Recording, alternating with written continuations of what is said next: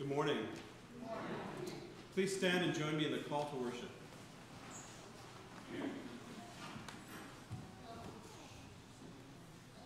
God is here, let us celebrate. Let us celebrate with old songs of praise. Let us celebrate with new songs that praise our love God. God's plans for the world cannot be obliterated by the foolishness of men. His truth cannot be blotted out by the lethargy or lies of apathetic creatures. God continues to renew his world. He does this through those who relate to him. God's love is sure and everlasting. Hearts open to his love are filled with joy. Let us worship the God who gives us cause for celebration. The hymn is, O God, our help in ages past, hymn 78. Let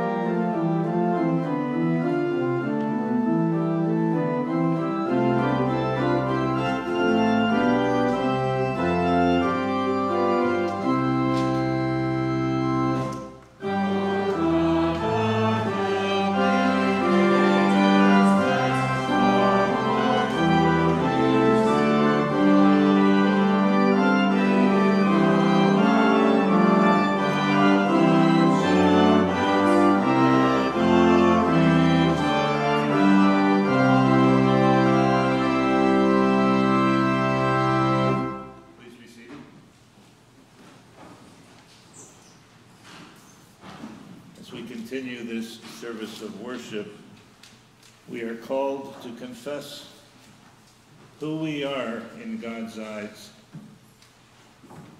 And in doing so, we recognize that there are those in the world who do not recognize the name of God. There are those who try to confuse others about God's very existence. There are those who mock the church, who use the church for their own purposes, who react God's efforts to change them from within. We can fall prey to these ideologies and allow our trust to be eroded. God is faithful, and he desires his people to be faithful.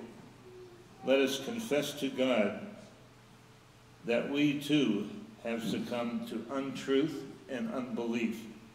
Together, reading the words of the prayer of confession. Lord God, forgive us when we are distracted by the noises around us. Forgive us when the words of men become louder in our ears than the words of God.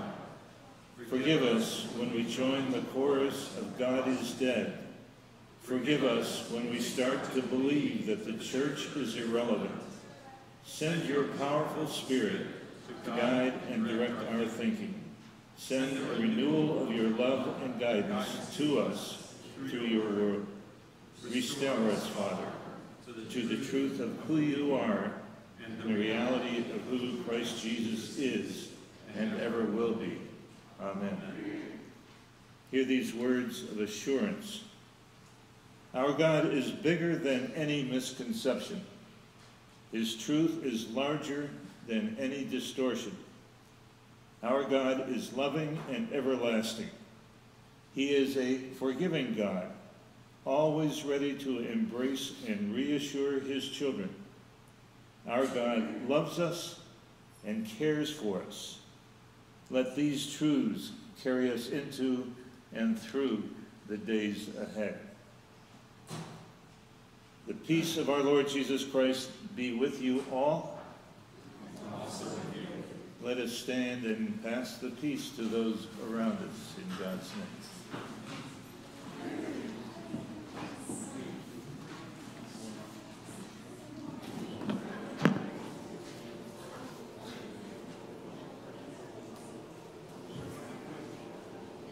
Please be seated. Now I'd like to invite the children forward for the children's message, and Tim Fennell, our Director of Youth Ministry, is going to lead the children's message this morning.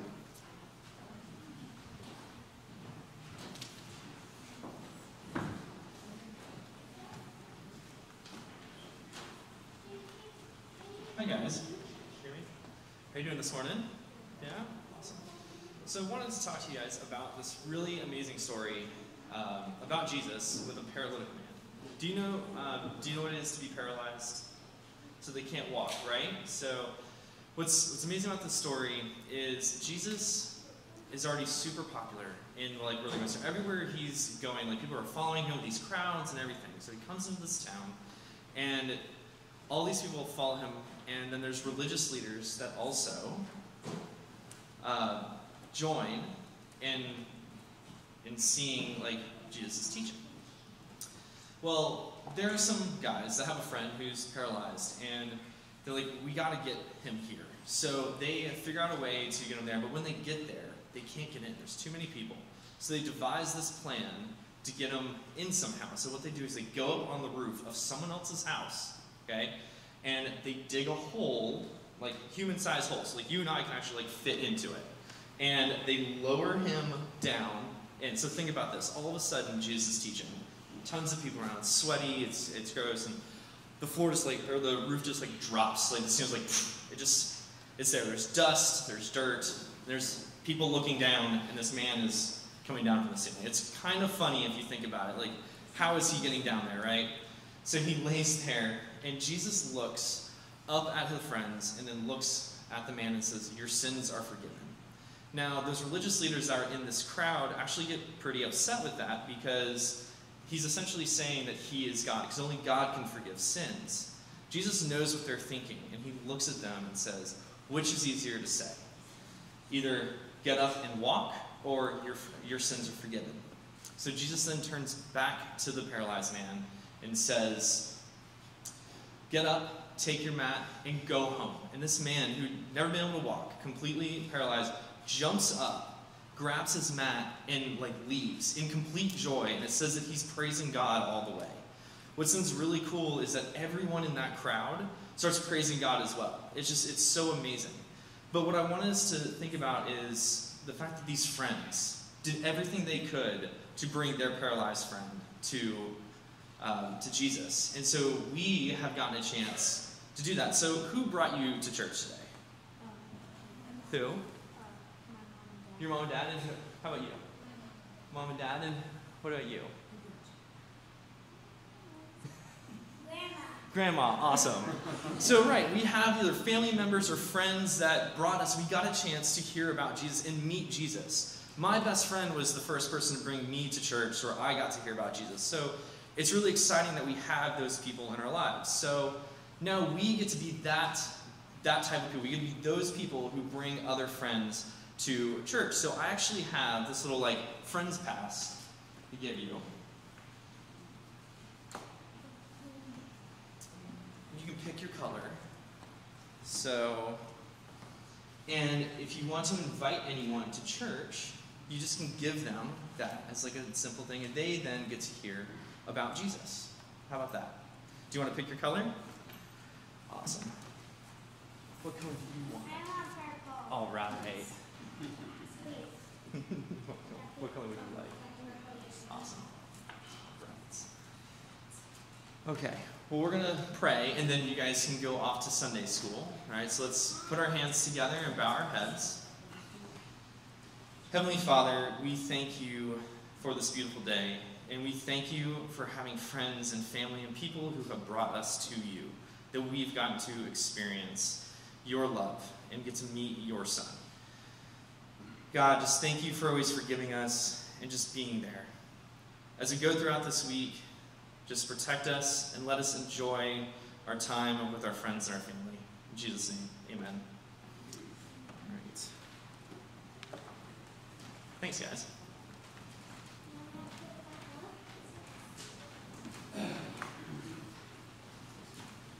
The hymn is Be Still My Soul, hymn 530.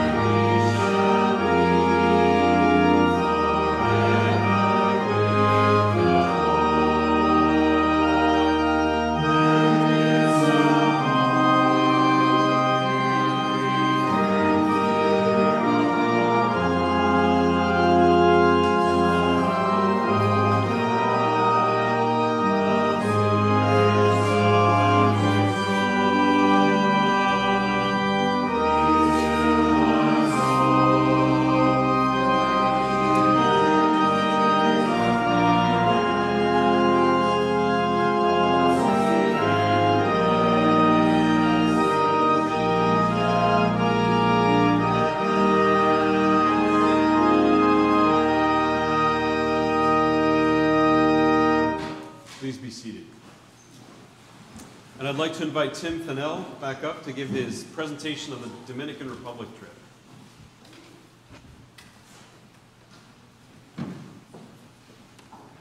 Hi everyone, we have some pictures of this. So I got to spend a full week working with Sowers of the Kingdom in the Dominican Republic. And it was a very eye-opening week for myself. I have lived in Costa Rica that has a lot of similar issues, we can say, but I would say the difference is it wasn't as intensely concentrated as what I got to see here. So my heart broke a little bit as we were there, and it was so great for us to be able to serve these folks. And also, we got to love on them, but they showed us so much love, it was unbelievable. So we have some pictures. This one was actually on our first day. So we're on the quads, and so what had happened to this man, maybe 30 minutes prior, we had driven up onto him. He's in the middle of the road, face down. And no one knew, no one was around him, we did not know what happened. And we were concerned, so we asked the pastor of the church we were going to get ready for VBS. And he comes out, the other pastor that's with us, they go up to him, and they finally get him up. But when we get there, there's 3 women just watering him, as if he has heat stroke or something, but no one knows what to do with him. And they get him up, and they ask him, what's wrong. He was twitching beforehand and everything, so something medical hadn't happened. And come to find out, he has epilepsy. So he had an epileptic seizure in the middle of the street. Guys, it was 94 degrees outside. It was insanely hot and humid, and this man is just lying there. And his face was all banged up and everything, but we got him up, we got him sitting down in this chair, and for about 20 minutes people were around talking to him, seeing what was going on, and he had run out of his medication. And for a year, it only cost $86 US, which blows my mind. And he wasn't able to afford it. So we were trying to figure out different ways that we can help, but he needed to come with this prescription. Well, as we walked away, and I was standing with the pastor behind, I turned around, and this woman had walked up. She was not in the crowd before, was not there at all. And she just came over and prayed over this man. And it was a very emotional sight for me. It was so beautiful to see this community, just this one woman has no idea who this guy is and just wants to pray over him, had talked to him, and she stayed there for another 10 minutes. She was not leaving his side. It was absolutely beautiful.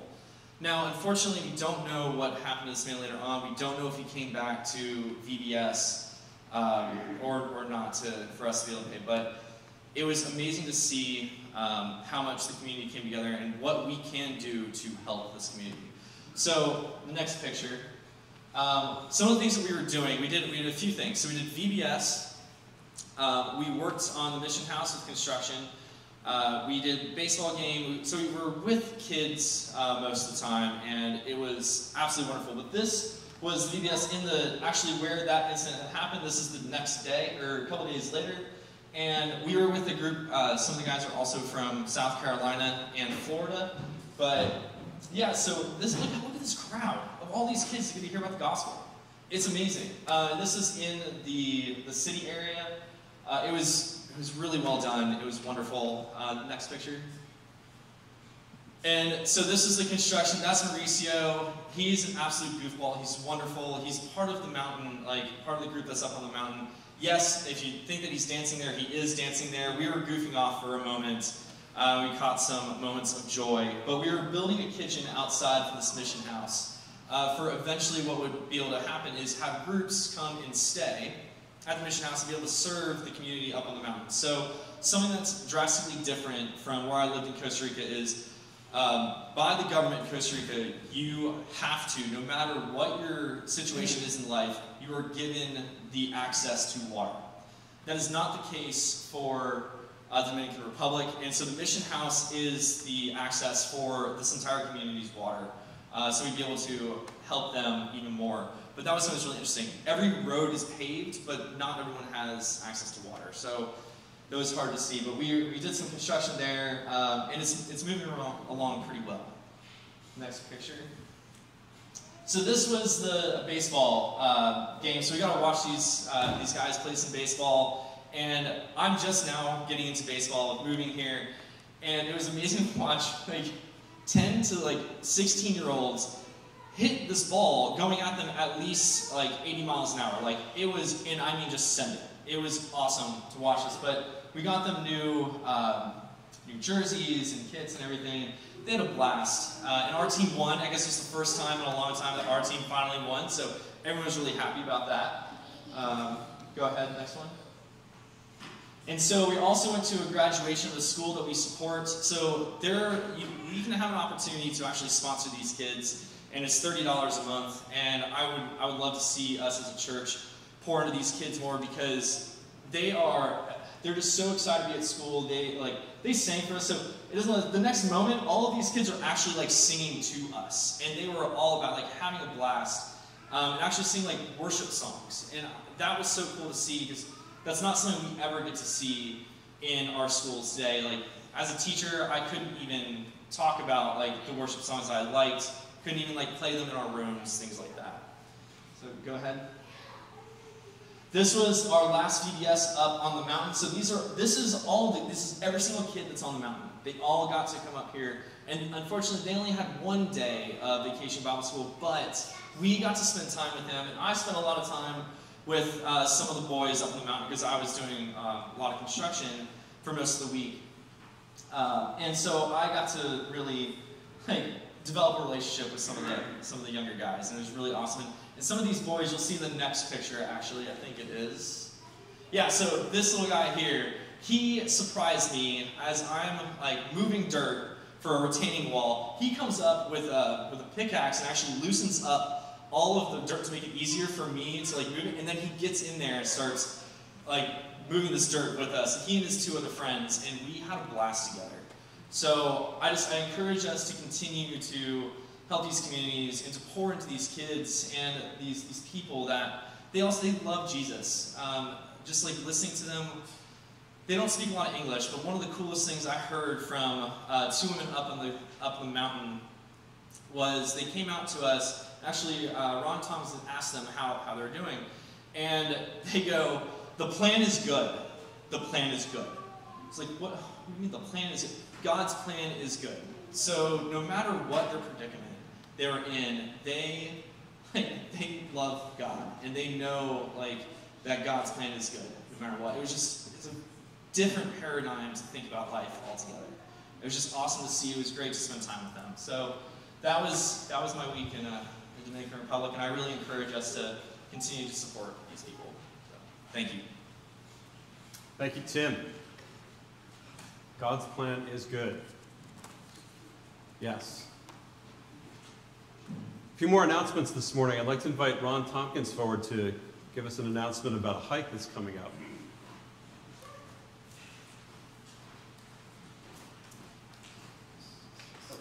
You want to come up here?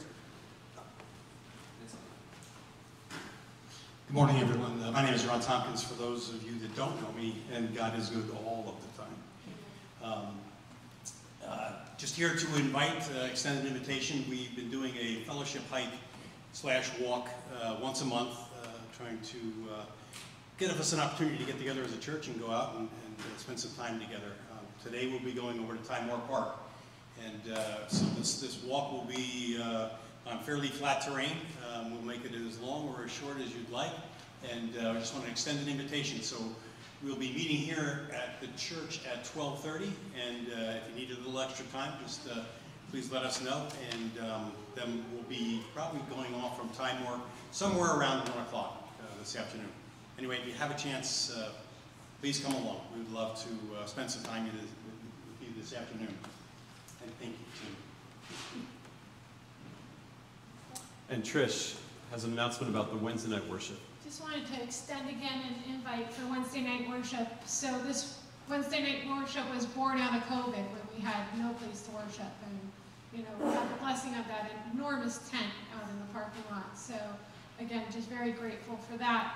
But please consider coming and join us on a Wednesday night. It's a great way to take a break in the middle of the week, reconnect with God. I find that so rewarding week after week. You know, life just gets too busy, and to be able to just take a break and reconnect with God in the middle of the week. We do a little devotion, we sing, and it's a great time. It's almost like a small group. You know, it's come to be my small group in so many ways. We pray for each other, we bring our joys and concerns. So please consider joining us. It's the first and third Wednesday of every month. So the next one is this Wednesday, August 3rd. We'll be in the parking lot at 6:30 underneath the tent. Weather permitting, if you don't see us there, we will be here in the sanctuary. So please consider joining us. If not this Wednesday, maybe come out the third Wednesday. Thank you. Oh, and bring your own chair. Thank you, Trish. Our Vacation Bible School is coming up on August 15th through 19th, and we have 55 children registered, which is great news. You can clap to that if you want. I mean, that's compared to my first year here. Granted, that was during COVID, but we had 6 kids that year, so to have 55 this year is great. It's going to be under the tent August 15th through 19th. Also, there's a Renegades Faith Night on August 10th, and I understand that the Renegades, according to this paper, are in first place, so that's pretty exciting. Renegades Faith Night will be August 10th, so please contact Birgit in the church office if you're interested in coming along on that trip.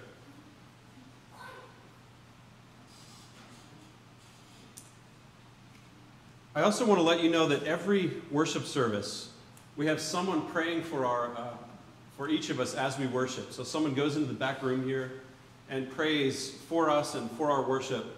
And that happens both services, 8:30 and 10:30. It's a very important ministry in the church. Some of you have probably served as prayers in the past. We need more people to sign up to volunteer to pray. It's a really special ministry. So please talk to Ginny Young if you're interested in signing up to pray for the worship service. And now I'd like to invite Percy and Shireen to come forward.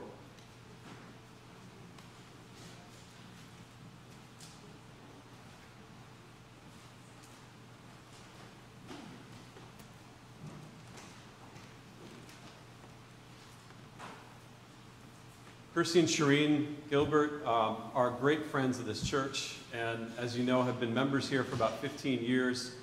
And this morning we're saying goodbye to Percy and Shireen. They just closed on their house. They'll be moving to Austin, Texas, where Percy has a new exciting job and position there. So this is a bittersweet morning. We're grateful for what God is doing in your lives, but we're really sad personally sad to see you here. So what I want to do this morning is offer a prayer for Percy and Shireen.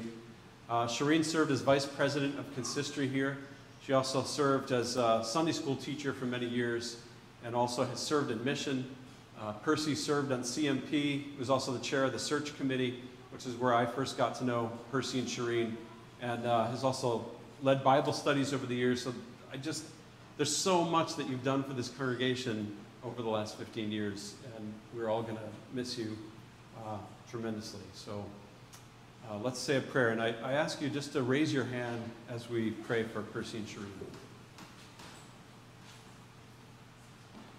Let us lift our hearts in prayer. Lord God, you call your people to move to new places. We think of Abraham and Sarah. We think of Mary and Joseph and Paul and Barnabas. They could not have found their moves easy, but you had called them to new ministries, new places, and they had to say goodbye to friends when they moved. Yet they also trusted that you were guiding them to the new places they were going. Now, God, we pray that you would protect and guide our beloved friends, Percy and Shireen, as they prepare to leave this place, to leave friends in the Hudson Valley, to leave our church community. God, we pray that you would bless their new home in Austin. We pray that their new house would soon feel like a home. Help them, God, to form new friendships. Open the way for them to find a new church where they can continue to worship in a community of believers, a church where they may continue to grow in your grace and spirit and truth. God, bless their new jobs. Bless all that they will do in their new community to serve. God, may Percy and Shireen take with them hearts filled with your love and grace. May they know the love and the friendship goes with them from this church and from each one of us.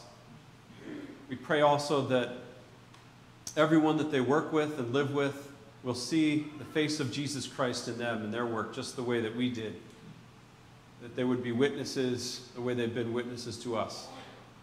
God bless them in their way. Bless them to be a blessing to others. In Jesus' name we pray. Amen. Would you like to?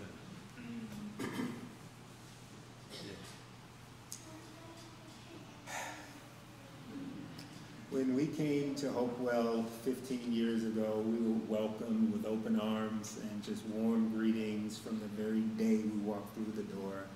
And we knew that God brought us to this place for this season. It's been 15 wonderful years. We raised our kids in this church. You have loved on my daughter. You have loved on my son. You have loved on my wife. And I thank you all for everything, all of that love. You've loved on me. And for the fun that we had in our Sunday school classes, for the fun that we had at CMP, and just doing all the work of the Lord over these last 15 years. We just have nothing but gratitude to this congregation. We thank you so much for all that you've meant to us. This is not goodbye. I plan to come back. We plan to come back to the Hudson Valley. Our favorite time of year is the fall when the apples and the cider donuts are plentiful. And so we will, when we come back to the Hudson Valley, we'll definitely come back to Hopewell and worship and visit. But thank you again from the bottom of our hearts. Thank you.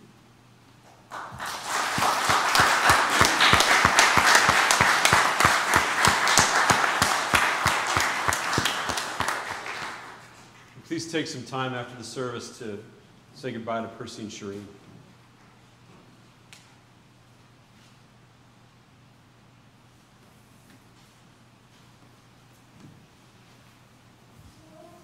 As it is, excuse me, as it is as much an offering that we make of our lives, and Percy and Shireen are an example of that, being willing to make moves and transition as God calls them.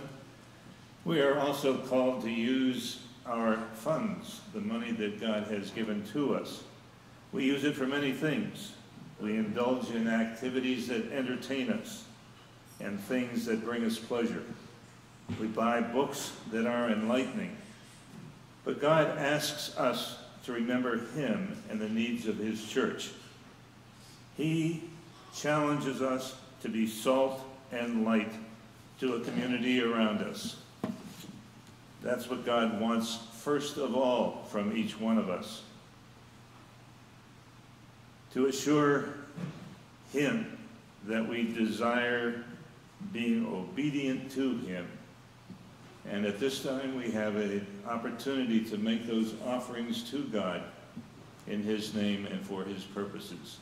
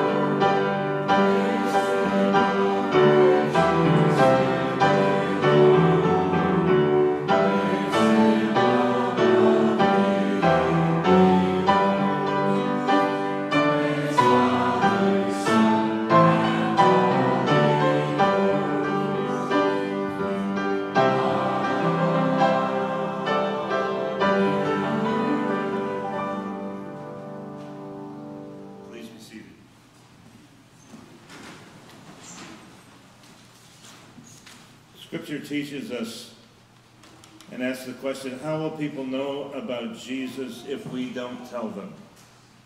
Indeed, how can our church be a beacon of hope and truth if we do not support it? Let's pray. Father, we ask you to bless each one who has given. Assure them that you will bless and multiply these offerings for use in your kingdom to help dispel apathy and unbelief in our community and in the world. Amen.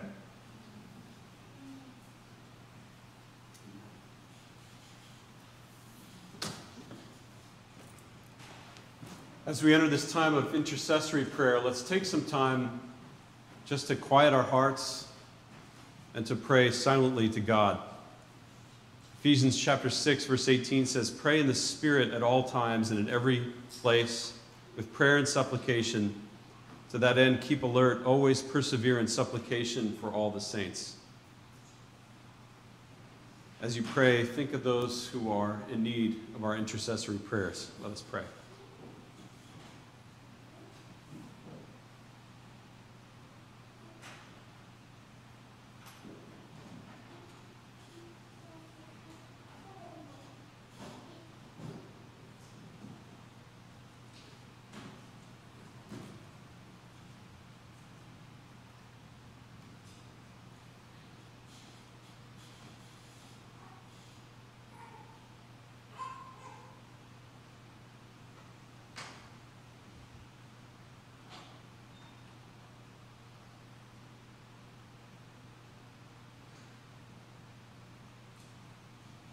Lord, hear our prayers.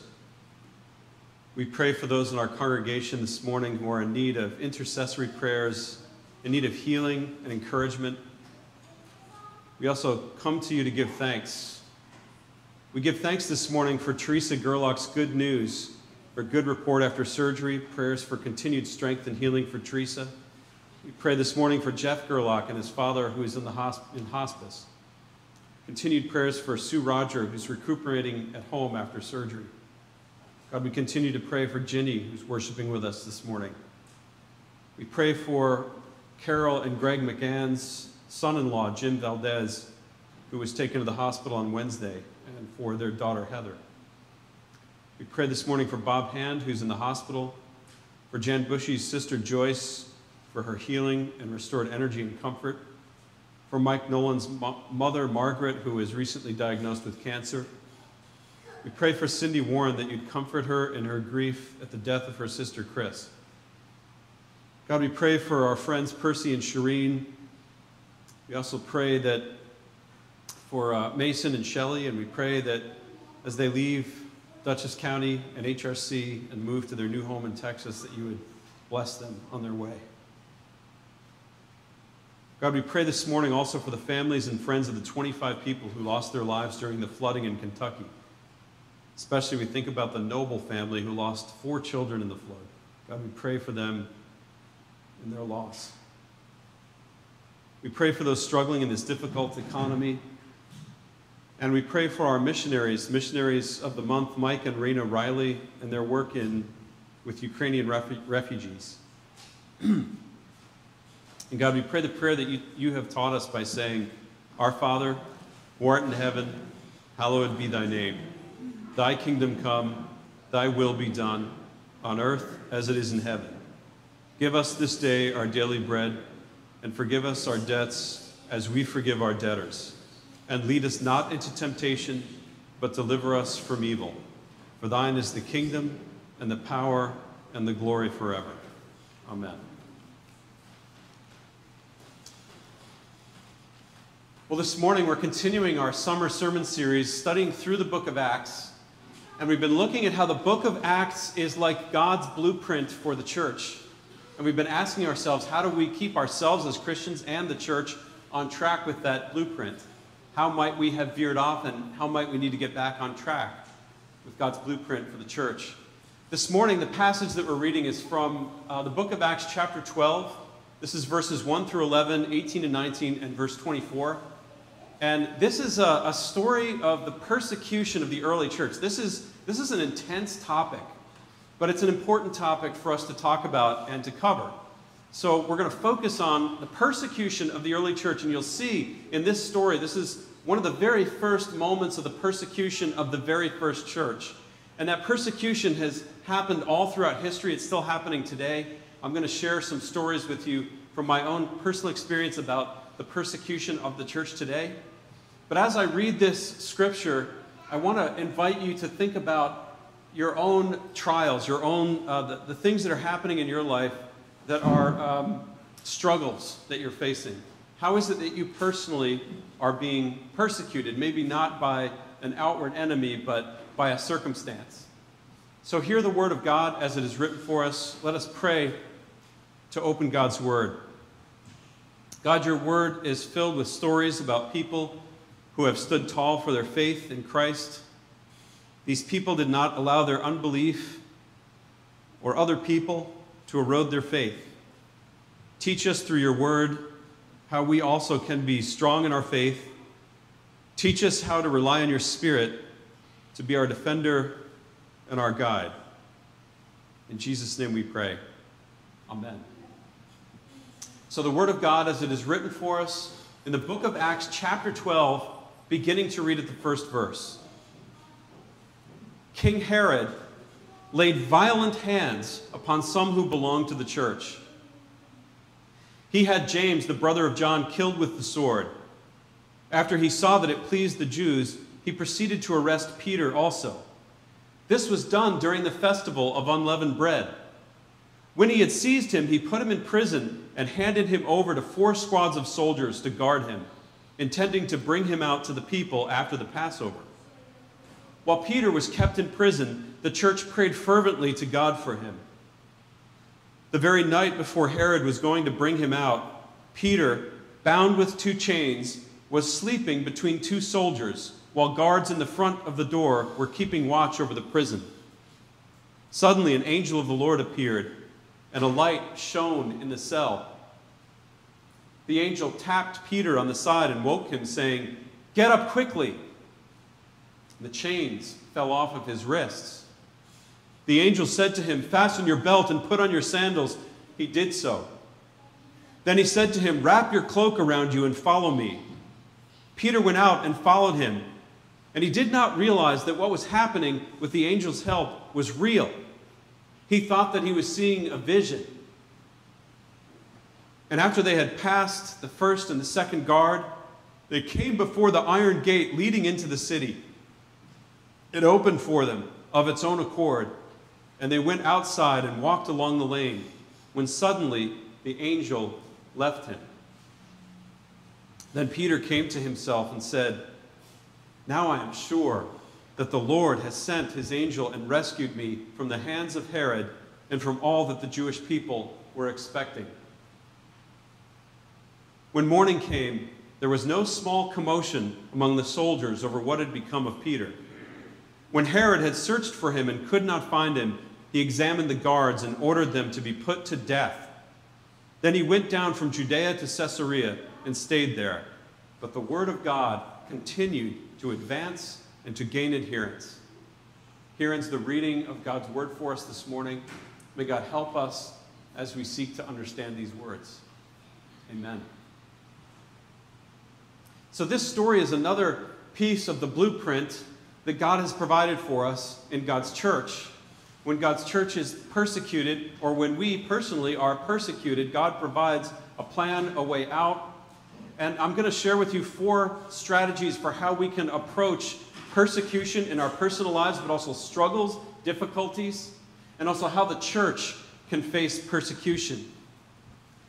As I said, the book of Acts is like God's blueprint for the church. And every blueprint, when you think about it, anticipates the difficulties that will come upon the house.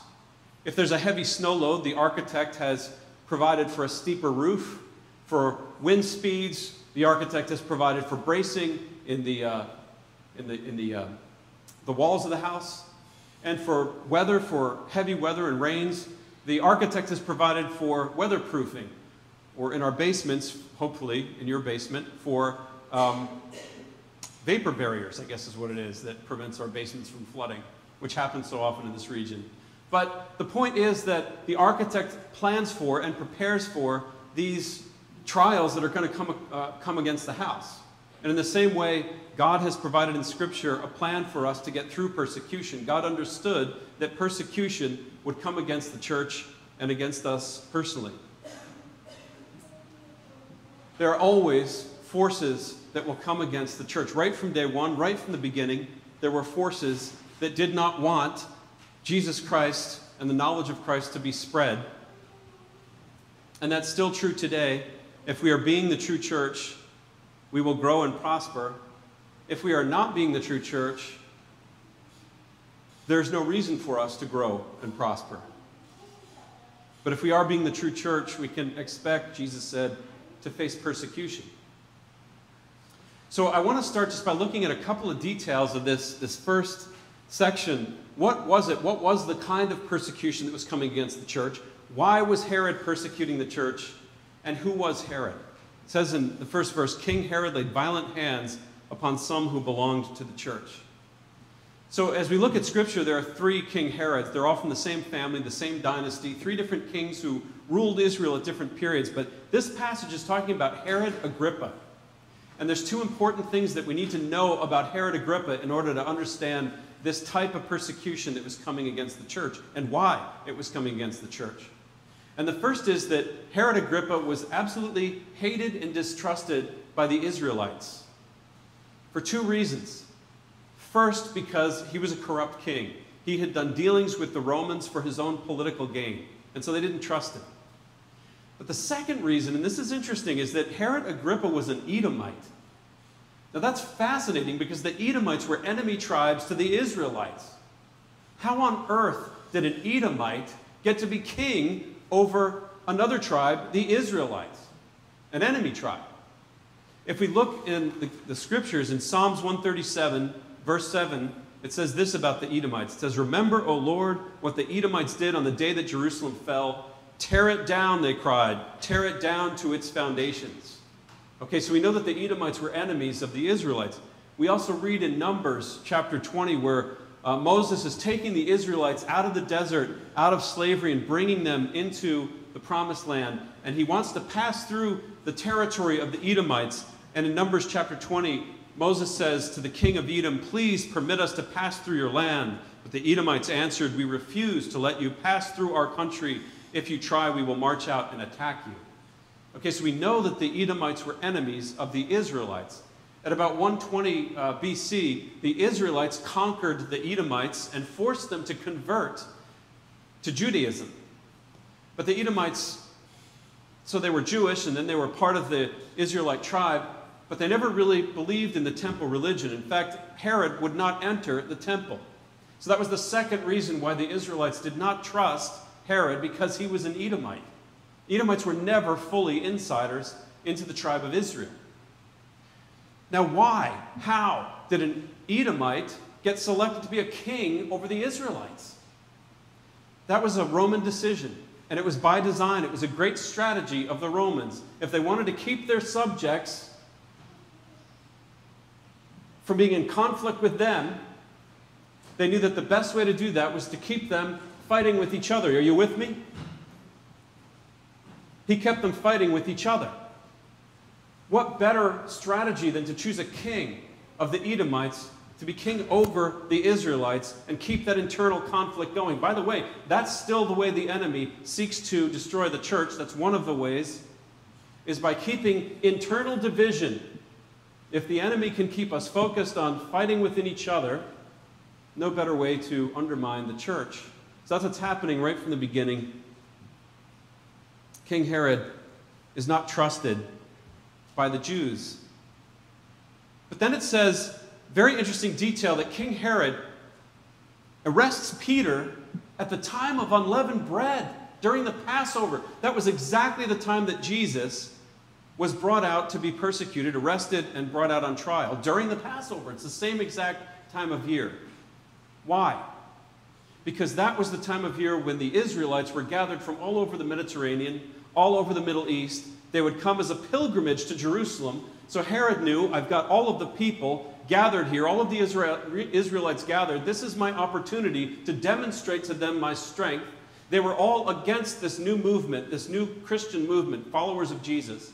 So he thought, if I can show my strength and be harsh against the Christians in front of all the Jews who are gathered, I will regain my popularity as a king. That was his motivation. And so Herod persecutes the church by killing James and by arresting Peter. Now, they were the leaders of this movement, and that's another great strategy. If you want to undermine a movement, you take out its leaders. That's still a strategy that the enemy uses today. If you want to undermine the church, undermine the leadership of any church is under greater risk, I think, of being undermined. So we can see from this story in the book of Acts that the persecution of the church was happening from day one, has happened all throughout history, and is still happening today. The church today in the United States seems to be facing greater persecution. I've heard people talking about that. But in the mission work that I've done overseas, I want to share with you that the church here in the United States is not persecuted anywhere near to the degree that churches overseas are persecuted, and Christians overseas are persecuted. The Anglican theologian John Stott said, persecution is simply the clash between two irreconcilable value systems. The clash that we are now seeing, he said, against the Christian church is between those who believe, trust, and love God as he is revealed in the Bible, and those who do not. So that's John Stott's definition of persecution. When the church today is preaching God as revealed in the Bible, which is Jesus as Lord, it will be persecuted just as it was in the first century. So there are 4 strategies that we see outlined in Scripture about how Christians can cope with persecution. And I want to share 3 true stories with you this morning about that persecution. But before I share the first story, and these stories reveal those 4 steps, those 4 strategies in how to overcome persecution in the church. And again, like I said at the beginning of the sermon, this is also how to overcome the personal persecutions that we are facing, whether that's illness, whether that's a disagreement in a relationship, whatever it is that you're going through. These 4 strategies apply to helping you to get through those difficulties. The first strategy is to pray for those who persecute you. And so the story that I want to share is about a story that happened in Saudi Arabia. And this is a true story that I witnessed. But before I tell this story, I really hesitate, actually, to tell this story. Because it can be misleading. So I have to say before I share the story that this is not at all indicative or characteristic of Muslims. We have grown to be very suspicious of Muslims in the United States. But you know, the truth is, I lived for 7 years as a missionary in Oman, which is a Muslim country, and I traveled all throughout Saudi Arabia and Lebanon and Kuwait and the United Arab Emirates and all of the countries of the region. And I never once was persecuted for my faith. Never once. In fact, I did not face opposition. I did not face anger. What I faced instead was a great deal of honor and respect from Muslims and from Muslim governments and from Muslim people and leaders for being a leader of a Christian church, a leader within a Christian denomination. So this idea that Muslims are against Christians is absolutely false. Though there are isolated groups of extremist Muslims who persecute Christians. So I needed to say that first before I share this story. Because this story, remember, please keep in mind, this is the exception, not the rule. Okay? So every summer I used to teach a course at Cambridge University in the United Kingdom through the Faculty of Divinity. And it was a course in religion and peace building.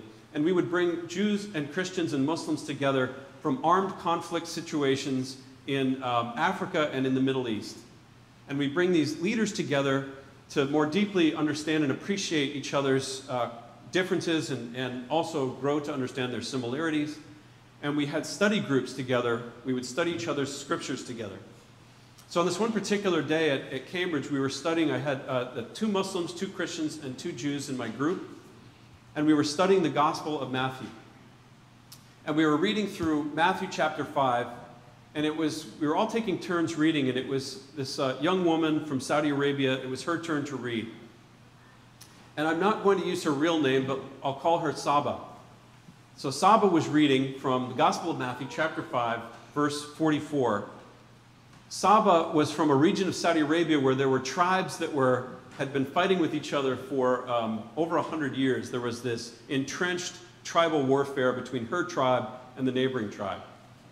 So here's what she read. She read the words of Jesus, which are, "You have heard that it was said, you shall love your neighbor and hate your enemy. But I say to you, love your enemy and pray for those who persecute you." And then we started discussing that passage, and Saba put her hand over her mouth and pushed her chair back from the table and began to weep. And after the session was over, I asked her if everything was okay. She said, "Yeah, everything is okay. These are tears of joy and amazement." She said, "When I read those words from Jesus saying that we should pray for and love our enemies, I realized this is the answer. This is the answer. This is what it would take for my tribe and my neighboring tribe to stop fighting with each other if we really did this." And I started to think, she said, that these words must be from God. That weekend, we went to London, and we each went to, on Friday, we went to a mosque. On Saturday, we went to a synagogue, and on Sunday, we all went to a church together. And even the Muslim students came along to this church. And Saba was sitting at the end of one of the pews. She had her abaya on, which is the black covering, and she was hunched over. And I wondered if she was okay, and I went over and saw what she was doing. She had her iPhone, and she was taking pictures of the Gospel of Matthew, taking pictures of every page, turning the page, taking a picture, turning a page, taking a picture. This is dangerous for me to do right here because I'm losing my place in my sermon. But she was turning the pages, taking a picture. And I said, "Saba, we can give you a Bible." And she said, "No, I can't take a Bible with me because the government will confiscate it when I get off the plane." She said, "The reason I'm doing this is I want to be able to read through the Gospel of Matthew on the plane, and I'll erase these pictures before I land." And I said, "Well, what would happen if you had a Bible in Saudi Arabia?" And she said, "Well, it's possible the worst case scenario would be that I could be killed by one of the extremists in my tribe." She said, but the minimum that would happen is I would be disowned by my family. I cannot risk taking this into Saudi Arabia." And during the pastoral prayer in that worship service, Saba prayed for her enemies. She prayed for that neighboring tribe. Can you believe that? So that's the first strategy. We see it in Scripture. Pray for your enemies, love them, bless them, forgive them. It's the first strategy in facing persecution. Forgive your persecutor. Whatever it is you're going through in your personal life, forgive your persecutor. Here's the second strategy. Persevere. Do not ever, ever compromise your faith. Do not ever give up your faith, no matter what. So here's the second quick story I want to share with you. This was in Amman, Jordan, and this happened right after the Iraqi war. I helped to convene a group of Iraqi evangelical pastors, Orthodox pastors, and Catholic pastors together in Amman, Jordan. Now, Iraq, under Saddam Hussein was not a good leader, as we know, but one of the things that Saddam's government did was to protect the Christians in Iraq. 6.5% of Iraqis are Christian. As soon as that government fell, the extremists took over and began to persecute the Christians. And so the purpose of this meeting in Amman, Jordan, was to bring these evangelical, Orthodox and Catholic pastors together to have a place where they could process the trauma that they had experienced with their congregations after the government fell. So these pastors had experienced groups like Al-Qaeda coming in and executing the members of their churches, and also burning their houses down, capturing them and torturing them. I still remember one of the men had all of his fingers broken. I know this is intense stuff, but this is what happens in the world. This is real. His fingers were all mangled and broken as he told his stories of persecution in Iraq. And they were all kind of crying together and emoting together and sharing these stories of persecution. But here's what amazed me about it. Every one of them wanted to go back to Iraq. After this conference was over, we're going to go back to Iraq to continue their ministries. They were not giving up on their faith. They were persevering. So that's the second point. Persevere. Whatever it is you are going through, do not let your faith waver. Do not let your faith waver. You know, it can be hard with the death of a child. It can be so hard to keep your faith strong. Sarah has kept her faith strong through that whole trial. Do not ever let go of your faith. That's the second point. And the third strategy is do not fear. Never fear. 2 Corinthians 4:9, Paul says, I am persecuted but not forsaken. I am struck down but I am not destroyed. This next story to illustrate never fearing is a story taken from a Christian organization called Open Doors. Open Doors is an organization that protects persecuted Christians. This is a story about a young Indian woman named Mary. She converted from Hinduism to Christianity. After she came to Christ, her family, her mother and her sisters also came to Christ. And she said, my Hindu neighbors began to insult us. She said, but their insults were nowhere near as powerful as the joy that I felt in Christ. And so they didn't bother me. But one day we were coming home from church and my neighbors began to attack us. They threw stones at us and they tackled us, and I was being strangled, she said, by a cloth around my neck. And her neighbors stopped them. They went to the hospital. Her mother and her sisters and she were all hospitalized after the attack. She said, then I was terrified. I was afraid to go out of my house after the attack. I had nightmares and it was really hard for me to overcome the fear. She said, I slowly started to fortify myself in prayer, reading the Bible, writing down my thoughts in the form of songs, and I've since found courage in the Word of God. God protects me and comforts me, and I've learned never to fear. So that's the third point. Do not ever fear, whatever it is you're going through. Matthew chapter 10, verse 28, Jesus says this to us about persecution. Do not fear. Do not fear, Jesus says. Do not fear those who kill the body, but cannot kill the soul. Rather, fear the one who can destroy both soul and body in hell.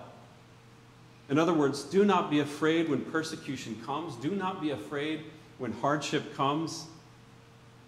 The only thing we need to fear is becoming complacent, becoming a church that has forgotten how to share Christ.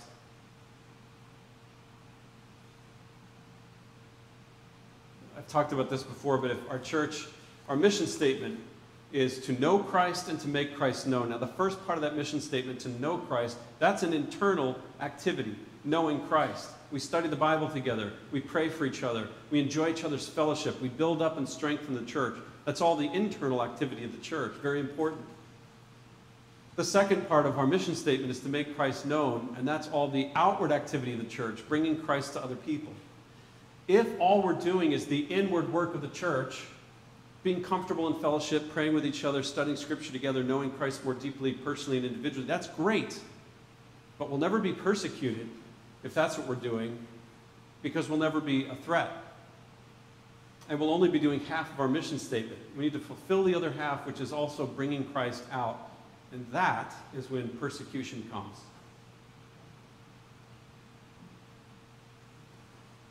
So those four strategies. And the fourth is, know that God will bring you through this time of persecution. Know that God will be with you in this time of persecution. That's what we see in verse 11. Peter says, now I am sure that the Lord has sent his angel and rescued me from the hands of Herod and from all that the Jewish people were expecting. The Lord will bring you through.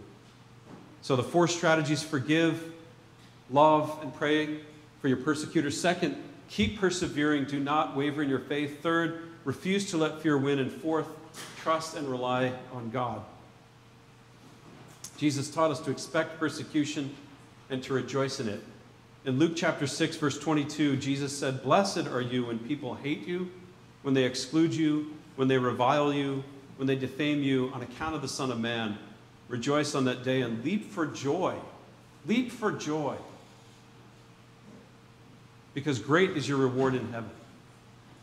So I realize this is an intense message, the persecution of the church, also about our personal persecution, but those 4 strategies are the ways that we personally and the church can overcome this persecution. Let us pray. Lord God, we see through this story from your word in the book of Acts that your church has been persecuted from the very beginning.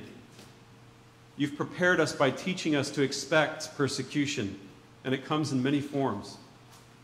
Give us enough love to enable us to love those who are persecuting us. Give us enough of your resolve to help us to persevere. Give us enough of your calm that we will never fear, and give us enough faith in you to know that we will make it through any trial. In Jesus' name we pray. Amen.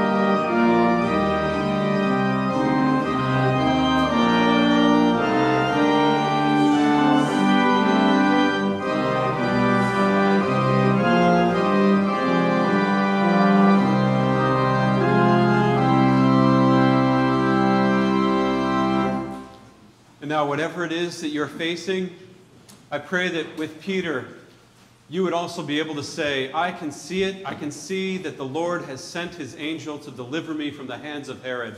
whatever your Herod is, you are delivered. And now may the Lord bless you and keep you. May the Lord make his face to shine upon you and be gracious unto you.